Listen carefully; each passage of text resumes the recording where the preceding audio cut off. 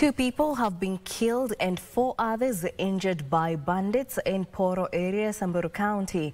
Separately, lecturer at Kenya Medical Training College in Tiaty Baringo County is nursing gunshot wounds after he was allegedly shot by bandits early Monday morning. Here are the details of the separate attacks amid concerns over the continued threat of bandit attacks. Tension is high in Poro area of Samburu County after 2 people were killed and 4 others injured by bandits. The suspected bandits are also reported to have made away with 200 goats and 50 cows. 100 cows have since been recovered by police. The Sunday attack has led to a section of area residents fleeing their homes for safety.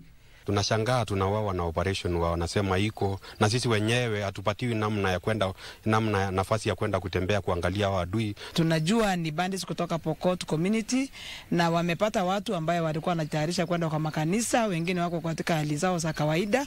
While condemning the attack, Samburu County Legislator Pauline Lengrus has faulted the security apparatus for laxity. She has now called on the national government through the Ministry of Interior to intervene and restore calm in the volatile area. Serikali yote iko na watu wanaulua kila siku kama maumbwa. Kila siku sisi tumechoka kulia. Wamama wamekuwa wajane. Sisi tuko na shida sana. Kila siku tu ni maiti tu ndio tunapata hapa. Na tunalalamika kama serikali wako hatuna usaidizi hata kidogo. Timothy Kipnusu for Lunchtime News.